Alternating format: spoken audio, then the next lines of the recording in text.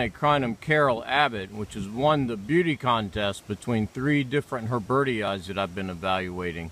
That's Carroll dead on, straight ahead.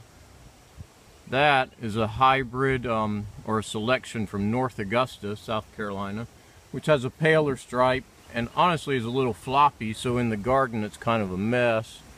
And then behind it is River Forks. Now River Forks is really pretty. It has a nice pretty flared flower, but the stripe is a little less rich than Carroll, and in the garden it's a little wimpier.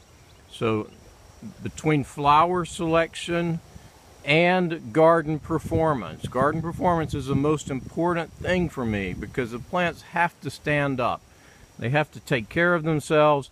They have to look great in the garden. And so having planted literally tens of thousands of Crinum bulbs in my career, I get to be able to say, hey, this one is the best. It's the one we're gonna grow and focus on. And these are beautiful losers.